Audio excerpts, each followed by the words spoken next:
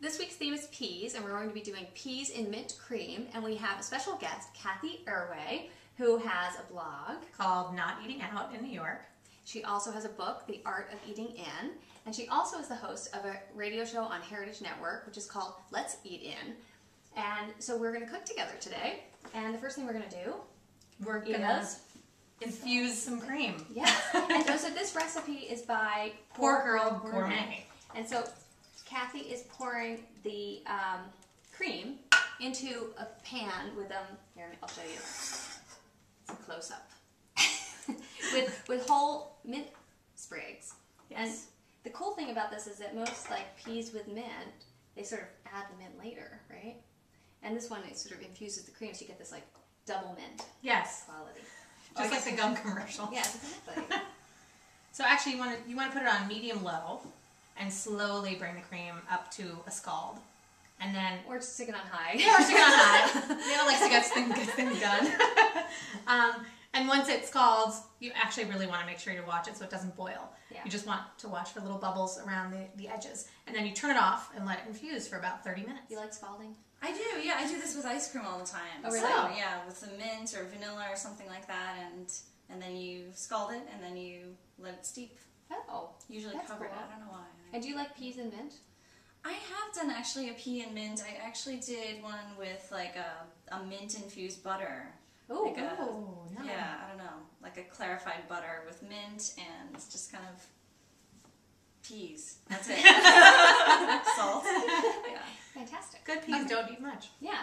All right, so we're going to let it steep away. And we'll be back. All right, we're back, and our cream has been infusing. Yes, steeped. So we're going to take the mint out, and because it's in sprigs, it's actually very easy to just lift right out. Smell? You can smell it. Oh my God, it's a nice great. fresh smell. Yeah. All right. So, Cathy, you want to take over the cooking? Okay. Yeah, we'll turn on the heat, and just it's the oil first.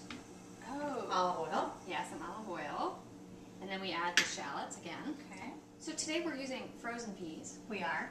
Which Poor Girl Gourmet says that she also uses. You could use fresh, so if you use fresh though, you should adjust the cooking times, like give them all a little bit more time. The frozen peas cook in like No time at all. And you guys just thawed these? We just thawed them in the fridge overnight. What if you had them frozen? You would want to defrost them first. Okay. I mean, you could probably use them frozen, but again, the cooking time would be a little bit longer. And I don't know, it seems like they probably work a little bit better defrosted. Yeah. Because the cooking would be more even. But frozen peas are nothing to sniff at. I mean, these days you can really get great frozen peas. Yeah. So, do you want to do the peas and I'll do the cream?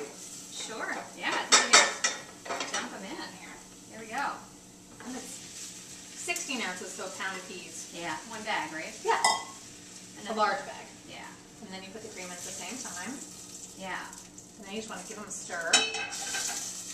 And the olive oil and the cream are separate in the beginning, but do not fear, they will emulsify. Yeah.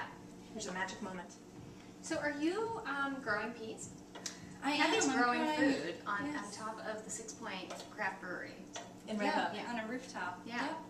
Yep. We are growing snap peas.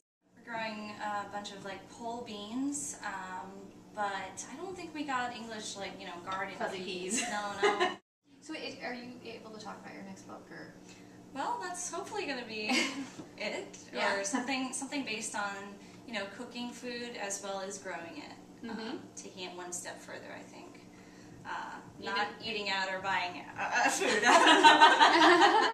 We can add. Call it? Yeah, we can call it. Yeah, all right, turn off the heat. It just thickened a little bit. You can see. Oh, look at that! Gorgeous. You know what? Maybe we can do just for a close-up is I'll hold this up so you can get a little bit of a sense of the thickness. And another infusion of mint. Gives it just a little oomph. And it looks pretty. Any type of mint that you have, or just it's spearmint. Spearmint. Yeah, which I think a lot of people, it's the basic mint, which I think some people actually assume it's peppermint, but it's actually not. It's spearmint. I think it'd be really good with peppermint. Yeah, it would be good with peppermint. So shall we taste? Yeah, I think we should. It looks delicious. You cooked it perfectly, Cathy. Oh, thank you. Go ahead. Yet to see. Dig in. Okay.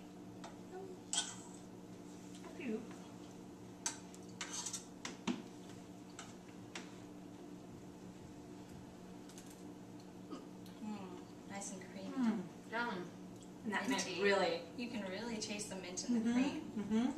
I want a lamb chop. Yeah. Yeah, that would be amazing. Mm-hmm. All those peas popping perfectly. Oh, delicious.